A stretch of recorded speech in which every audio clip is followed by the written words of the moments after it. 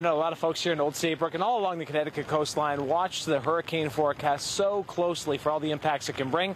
And NOAA expects another above-average hurricane season this year. NOAA predicts the 2025 Atlantic hurricane season to produce 13 to 19 named storms, of which 6 to 10 become hurricanes and 3 to 5 major hurricanes. Now, these outlooks are incredible to give us an overall idea of how busy the season could be. It is not a forecast for landfall. It's important. That forecast does not forecast where storms are going to occur. When tropical systems form, it's important to not just focus on the cone, but instead the impacts around the entire storm, especially flooding.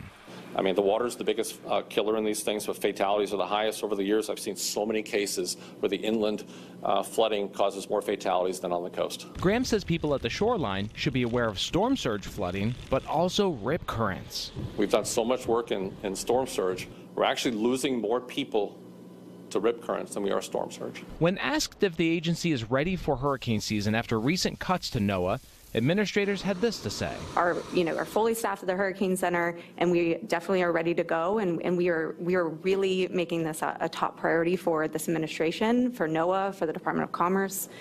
So we are very supportive of our national weather staff. Now is the time to prepare for any potential tropical system by assessing your hazards, building your storm preparedness kit, and making a plan. So we're ready here at NOAA. Are you? Love that last soundbite from Mr. Ken Graham. And a common question we get is this a precursor to what we can expect in Connecticut? And this is an Atlantic Ocean basin forecast, so it's not a guarantee what we get.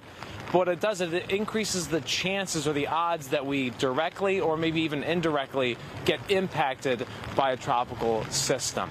In Old Saybrook, I'm Steve Glazer. Kevin and Amber, back to you.